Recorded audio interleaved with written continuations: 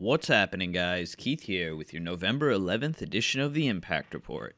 So today we're going to take a look at the viewership for this past week's episode of Impact. If you haven't checked out my review already of this show, you can do so by clicking the link at the top of the screen. So this week's episode featured the Lucha Brothers versus the OGs, the debut of Jordan Grace, Eddie Edwards versus Moose, Brian Cage visiting Ohio, a Joseph Park and Eli Drake segment, and the main event of Killer Kross versus Johnny Impact. So this week's episode did 129,000 viewers.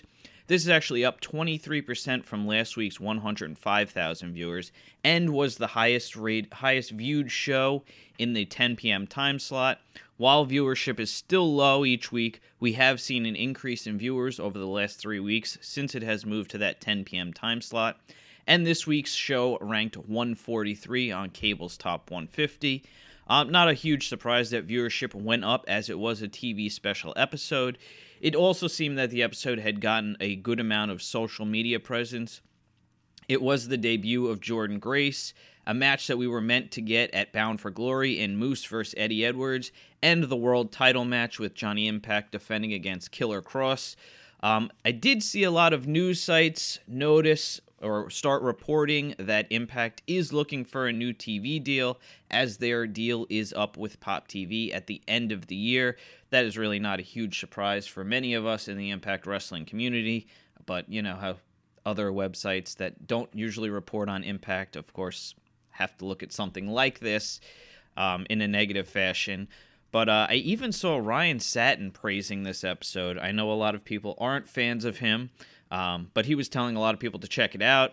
I guess apparently he had gotten an advance copy of this week's episode of Impact, so I wonder if they're trying to reach out to influencers in the wrestling community to help push their show. So we head over to Impact YouTube page. First, I want to note that PW Insider had posted a link to all the YouTube highlights from this week's episode. I'm sure this helped get some eyes on the clips, as they do have about 80,000 followers. So the top 3 viewed clips from this week's episode. Number 3, Jordan Grace's dominant debut against Katarina. This had 53,000 views. It's interesting also that Moose vs. Eddie Edwards was only a couple hundred below this one.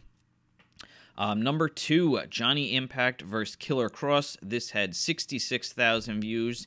And number 1, Father James Mitchell owns Allie's Soul, and this had 69,000 views. So the top 3 clips totaled 188,000 views, and the lowest viewed clip of the week was Brian Cage Arrives in Ohio. That one only had 14,000 views. When Cage actually faced Callahan and his buddies, that had a much higher view, so that made sense.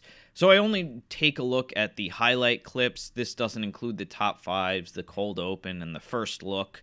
So my plan at the end of each month is to have comparative data so we can look to see if there's any correlation between the TV viewership and the viewership on YouTube, along with the highest and lowest viewed segments, so we can kind of gauge to see what people are tuning in to see and who. So I'm just trying to bring something different to the page.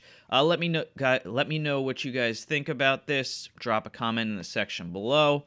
Again, if you're not a subscriber to the page, I ask you please to do so. I'm trying to hit that 500 subscriber mark by the end of the year. And once I hit that mark, I'm actually giving away an autographed Sami Callahan picture. I should be back on Friday with my Impact review. I'll probably have some videos throughout the week, possibly a Explosion review, and if there's any other breaking news. So thanks for checking out my video, and until next time, don't forget to like, share, and subscribe. Thanks, guys. Bye. Did you like that video? If so, click here to check out more great content. Thank you for supporting the Clock Cleaners Podcast.